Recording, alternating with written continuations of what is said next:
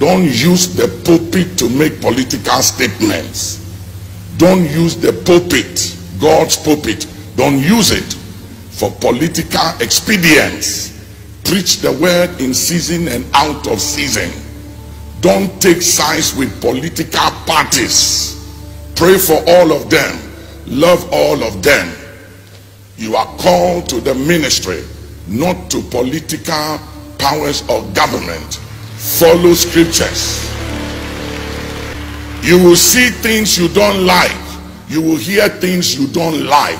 You will hear speculations about things that are wrong, unrighteous, going on in your country, in government, in places. Don't use the pulpit to discuss those things. Preach the word of God.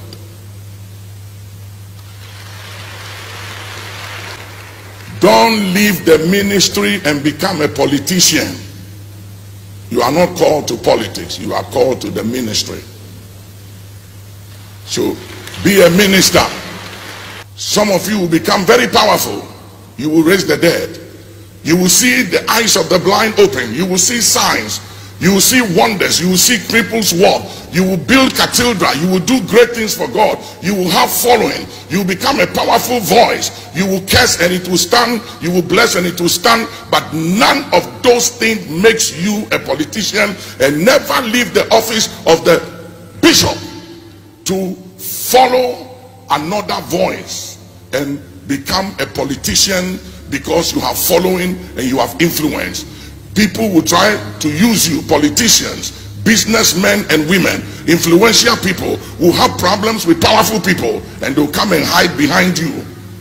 They will infect you with their pain and bitterness and provoke you to use the pulpit to attack people. The pulpit is not to attack politicians or governments. It's to preach the word of God. Preach the word in season and out of season. There will be times when you will be hurt. You'll be offended and you'll be hemorrhaging and bleeding, and you must still stand in the pulpit to preach the word of God, and not your pain, not your offense, not your disappointment, not your confusion. People don't come to church to hear your pain. They come to hear the word of God. So preach the word.